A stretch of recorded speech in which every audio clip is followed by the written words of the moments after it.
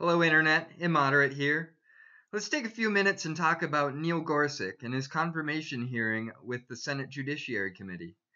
Now, this is still ongoing, and I'm sure by the time most of you watch this, the decision will have been made, but I just wanted to talk for a few minutes about specifically his exchange with Democratic Senator Feinstein.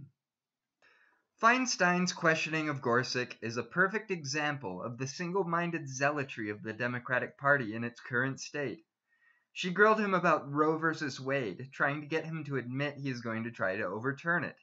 It is understandable, given that it was a talking point from Trump during his presidential campaign. However, out of all the potential candidates in Trump's list of SCOTUS candidates, Gorsuch is one of the least partisan options. He has been known to rule in favor of the law rather than his personal political beliefs, which is exactly what everyone should want an ideal judge to do. Unfortunately, the Democrats don't believe in the law, or at least they believe in the law being to always rule in the most liberal way possible on every case. Feinstein's questioning is a perfect example of this. She asked him about Roe versus Wade, calling it a super precedent. Super precedent is a made-up term that implies that a ruling is so enshrined in legal history that it is immune from being overturned.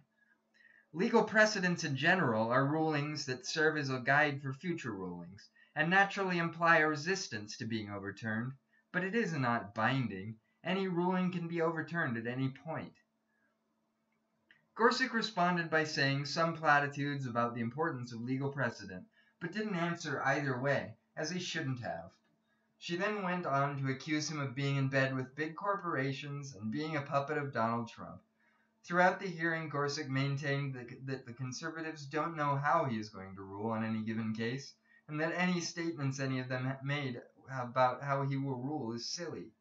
Personally, I find Gorsuch to be a good nominee, and hopefully the Democrats will put their feelings of opposing literally everything Trump does aside and confirm him, because this is just ridiculous.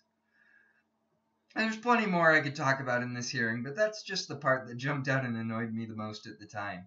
What do you all think? Feel free to share your thoughts below.